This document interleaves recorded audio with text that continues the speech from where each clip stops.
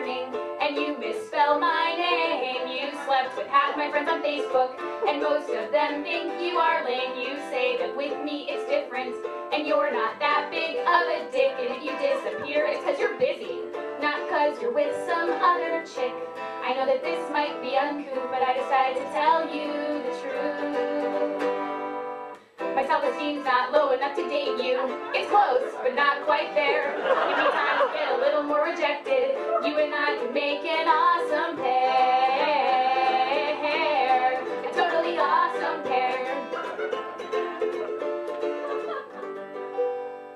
I seem like your perfect target, like I've been lonely for too long. You think I haven't had sex in forever, and I'll admit that you're not wrong, but I would rather have no one than this crap. Let me reaffirm, I wouldn't touch your dick if I'd been poisoned, and the antidote was in your sperm. This might be uncouth, but I decided to tell you the truth. My self-esteem's not low enough to date you. It's close, but not quite there. Give me time to get a little more desperate. You and I can make an awesome pair. A totally awesome pair.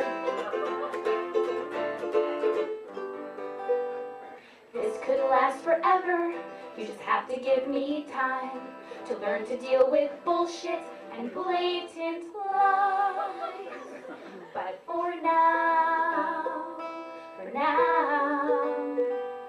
my self-esteem's not low enough to date you. It's so close, but not quite there.